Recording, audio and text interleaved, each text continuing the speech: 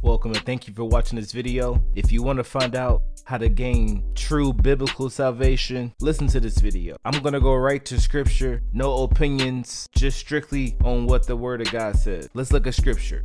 Now the Bible tells us to live by every word of God. Luke chapter 4 verse 4. When Jesus was responding to the devil tempting him, he answered him saying, "It is written that man shall not live by bread alone, but by every word of God." Now we must know what every word of God is. I believe every word is in the King James Bible, and I say that because I can find errors in any other book. So if there's any errors you can find in the King James, please let me know. I'll be the first one to say, you know what, I don't think this is it, but currently I haven't found any errors in the King James Bible. So let's continue. In Romans chapter 3 verse 19, it says, "Now we know that what things soever the law saith, it saith to them who are under the law, that every mouth may be stopped, and all the world may become guilty before God." In Acts chapter 4 verse 10 verse through 12, "Be it known unto you all and to all the people of Israel, that by the name of Jesus Christ of Nazareth, whom ye crucified, whom God raised from the dead, even by him doth this man stand here before you whole. This is the stone which was set at naught of you builders, which is become the head of the corner. Neither is there salvation in any other, for there is none other name under heaven given among men whereby we must be saved." We have to come to the realization that we're sinners. Isaiah 64:6, "But we are all as an unclean thing, and all our righteousness are as filthy rags. And we all do fade as a leaf, and our iniquities like the wind have taken us away." It says in 2 Corinthians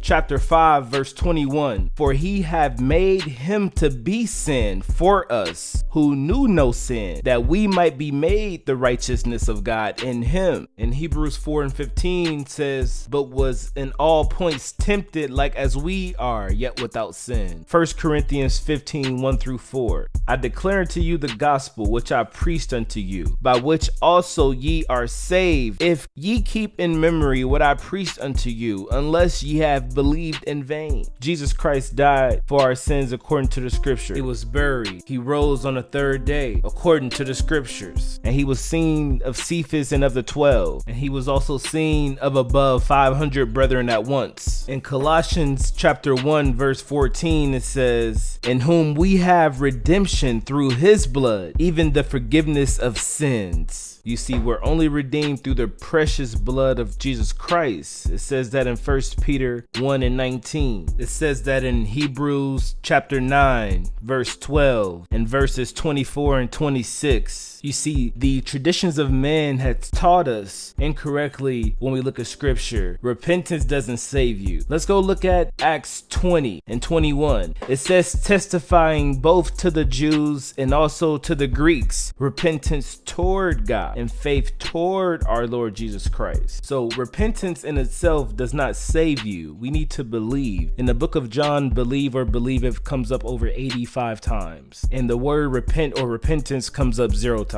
So the Bible emphasizes believe for a reason. Let's look at John chapter 3 verse 36. "He that believeth on the Son hath everlasting life, and he that believeth not the Son shall not see life, but the wrath of God abideth on him." In John 3:16 it says, "For God so loved the world, that he gave his only begotten Son, that whosoever believeth in him should not perish, but have everlasting life." Now it says in 18, "He that believeth on him is not condemned, but he that believeth not is condemned already, because he have not believed in the name of the only begotten Son of God." And that's Jesus Christ. That's the only way that sin has no hold on us, is if we believe on the only name Jesus Christ. It says that in Luke 19:10, "For the Son of Man is come to seek and to save which was lost." That was me. That's you. Stay just as you are. It says in Ephesians 2:8, "For by grace are ye saved through faith, and that not of yourselves. It is the gift of God, not of works, lest any man should boast." There's no work that we can do. It says in verse 10, "For we are his workmanship, created in Christ Jesus unto good works,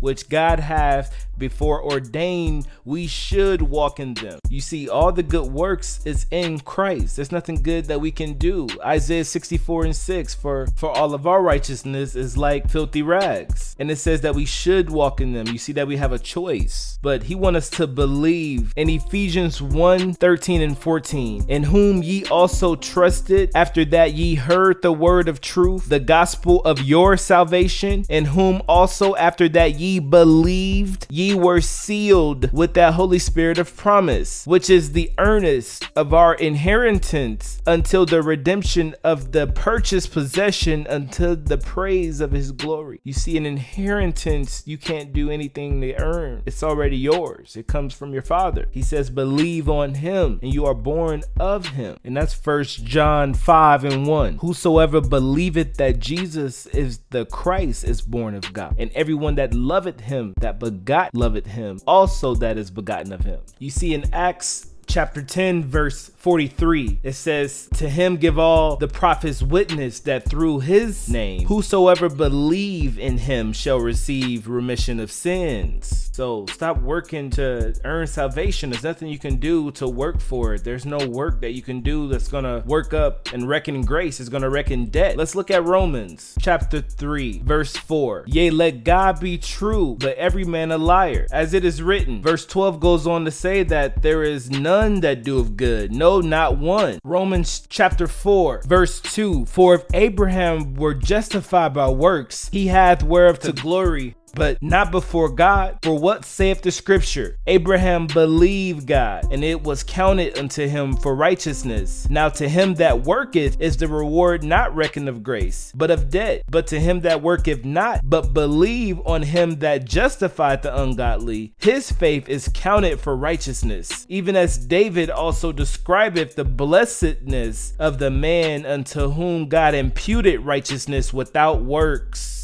Acts 16 verse 30, and brought them out and said, sirs, what must I do to be saved? And they said, believe on the Lord Jesus Christ, and thou shalt be saved and thy house. Amen.